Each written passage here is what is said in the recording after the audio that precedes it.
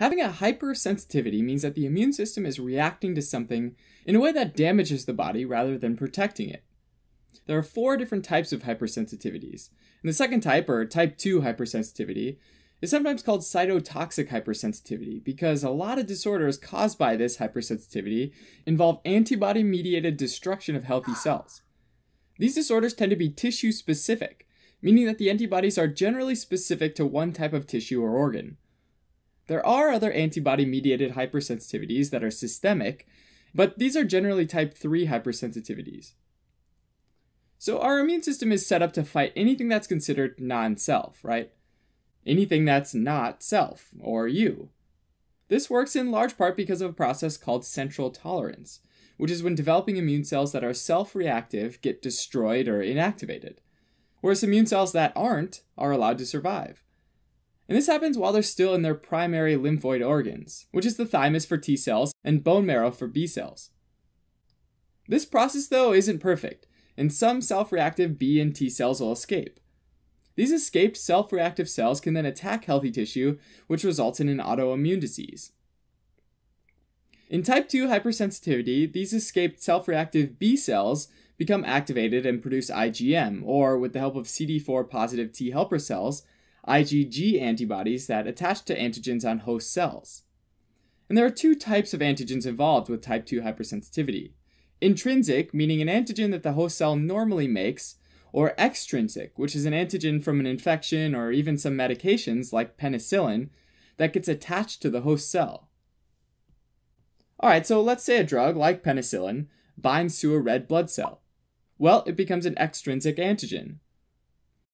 An IgG, or more rarely, an IgM antibody that's penicillin specific might bind to the penicillin molecule, creating an antigen-antibody complex.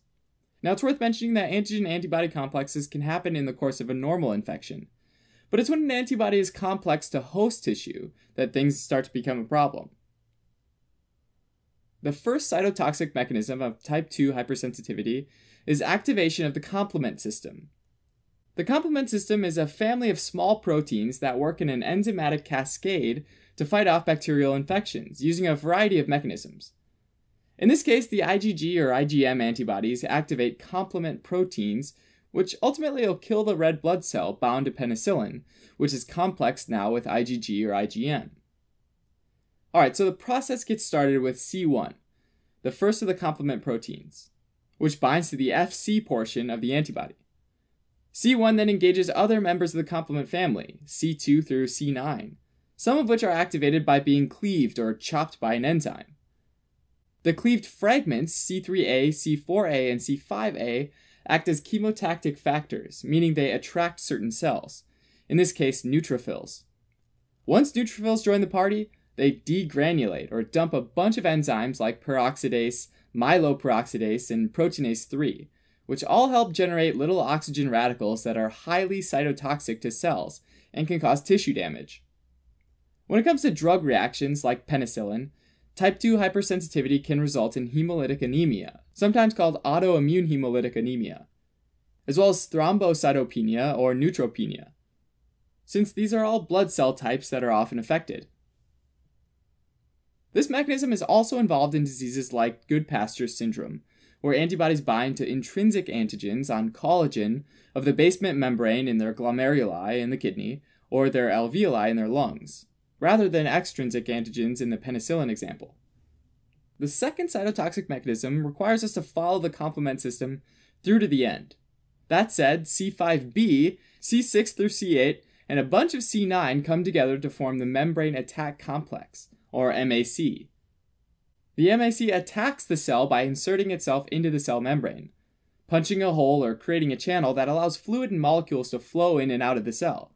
And this is not good for the cell's overall health, right? Because due to the osmotic difference, fluid rushes into the cell, and the cell swells and eventually bursts, called cell lysis, and it dies. And that's the second mechanism, and this is where the name cytotoxic comes from.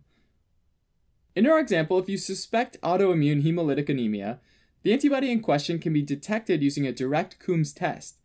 In the direct Coombs test, the person's red blood cells are separated from the plasma and then mixed with Coombs reagent, which is anti-human globulin, basically an antibody against human antibodies. If the red blood cells agglutinate or clump up, that means that they probably had antibodies on their surface. Besides a direct test, there's also an indirect Coombs test, which is usually done to check for blood group incompatibility.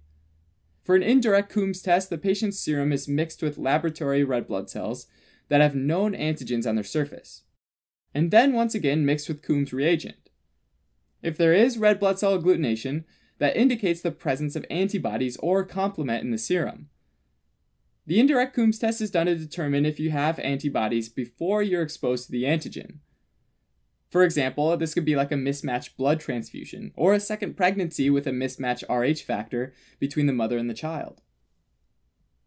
Alright, so the third cytotoxic mechanism of type 2 hypersensitivity happens when IgG antibodies coat a blood cell that are bound by C3b, another one of those complement protein fragments.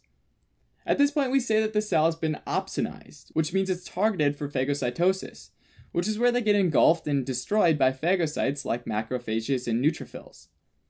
Once opsonized, the antibody-antigen complex in the cell it's attached to encounters a phagocyte in the body's blood filtration organ, the spleen. And the phagocyte targets the cell by binding to the Fc tail of the antibody or the C3b bound to the IgG. Then it engulfs and destroys the cell. Alright, so the last three mechanisms involve the complement system in one way or another. The last couple mechanisms are a little different. So the fourth mechanism is called antibody-dependent cell-mediated cytotoxicity, or ADCC.